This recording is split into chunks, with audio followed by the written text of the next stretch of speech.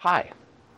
This morning I want to show you how we can modify a Glidecam to work with a GoPro, in this case the Yi action camera, and how we can get it to both set up correctly but also balance, so you can use it just like any other stabilized camera on a Glidecam. Was the weight difference.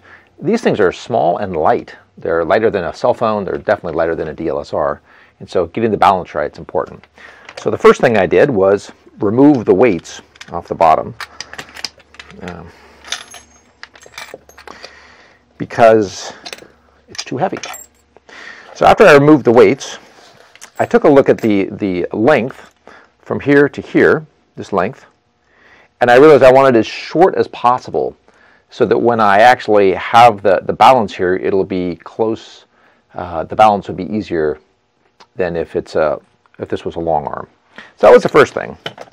Then I noticed that this clip on top here, which is like this, which is great for a cell phone, but it doesn't really fit well with a action camera.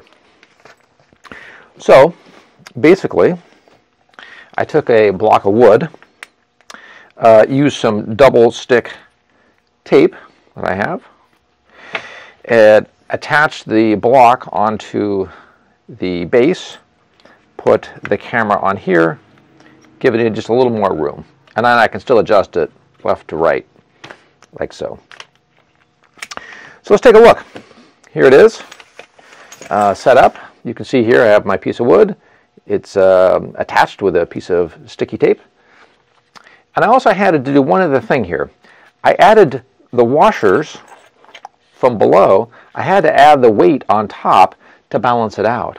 So you may need to take 2 or 3 washers, large or small, I don't know. But you'll need enough weight on the top so you can counterbalance the weight at the bottom. So here it is. Basically, let's just go ahead and put it on. Oh, let's remove the cap. You put this up like so. Okay. And you'll notice here I still have room for the buttons, right? And then I can slide this left or right to get just the perfect balance. So here we go. I'm just gonna check this out here. You'll see there, I'm getting really super close. Okay, it's balancing a little to the left, so what you need to do is move it. And I've done that like this. So here we go. It's still just a little bit it's shifting over this direction, so we just move it over a little bit, like so. And we are super close, super close. So let's just take a look. I'm going to go up and down. You can see it stays perfectly thing. Back and forth, back and forth, back and forth, back and forth. It's just about right. It's tilting a little bit here and there, which I can fix. Looks like it needs to, it's off a little bit. Okay, let me just that anyway. So basically that's it. You just adjust it a little bit, get it so that it's just perfect for you. Your setup, up and down, up and down. All right, back and forth, back and forth. You just want to have it so it just is not moving around much at all. I have just a little bit of movement in there, which I'll have to play with to get out.